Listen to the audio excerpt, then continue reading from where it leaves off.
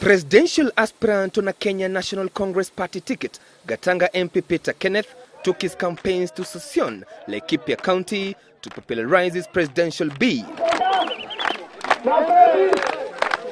Kenneth, who recently held consultative talks for a possible coalition pact with poor presidential aspirant Raphael Tuju, asked local residents to register as voters to enable them vote in leaders who can transform the country. Tutaenda kila pahali Kenya.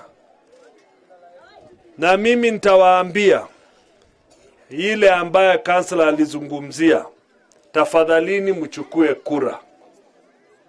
Tafadhalini mchukue nini? Hiyo ndio itawezesha kufanya ile mabadiliko tunataka. The Restore and Build Kenya presidential aspirant Professor James Ole Kiyiapi has urged Kenyans to shun tribal politics and elect credible leaders who will unite the country. Kiyiapi, who took his campaigns to Sultan Hamoud, said over the years politicians have divided the country along tribal lines and challenged the electorate to choose leaders based on merit and their development agenda for the country. Ukiamua kuchagua status quo ama kubaki pale pale, chaguo ni lako. Lakini pia ukiamua kubadilisha mambo, basi na kuambia hivi, wachana na mambo ya siasa. Wachana na mambo ya siasa, chagueni viongozi.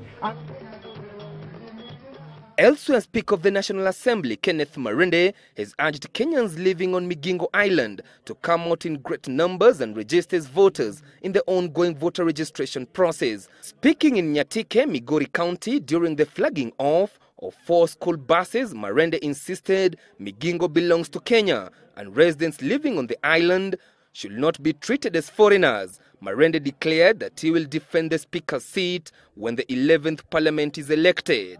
Mukai Mara, stay steady, because as far as I'm concerned, Migingo is part of Kenya.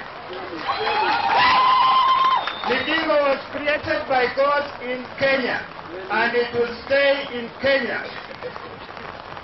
Mtu mwingine akileta nyokonyoko anasema Migingo sijui inatoka kwenda wapi.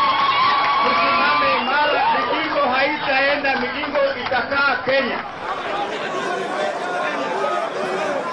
Meanwhile, after the chaos that rocked a TNA meeting where supporters of Juja MP William Kabogo and those of Dr. James Nyoro, who is running for the Governor Kiambu County, clashed, Dr. Nyoro has now hinted that he might be forced to quit TNA due to lack of internal party democracy.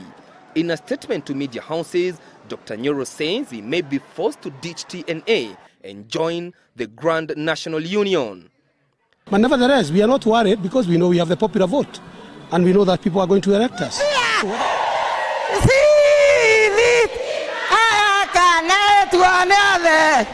And in Nairobi County, businessman Jim Nambaru, who is seeking to be the first governor of Nairobi County, got a boost after the National Council of Women of Kenya endorsed him for the governorship position. Mbaru, who met over 3,000 members of the organization at Fungamano Hall, promised that if elected, he will transform Nairobi into a 24-hour working economy and beef up security. Hiyo habari nzuri na mimi pia nafurahi zaidi. Kwa sababu hata mimi sasa najua uchaguzi wa hii kiti ya governor ya Nairobi imekwisha siku ya leo.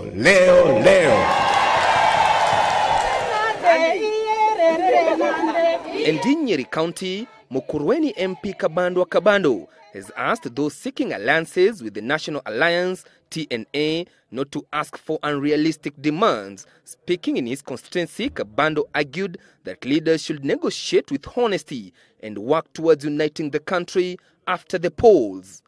I would plead with Eugene Wamalwa and Kalonzo Musyoka and Musalia Mudavadi and Kanu and Gideon Moi to seriously review their decision. Chris Dairu, Citizen 81.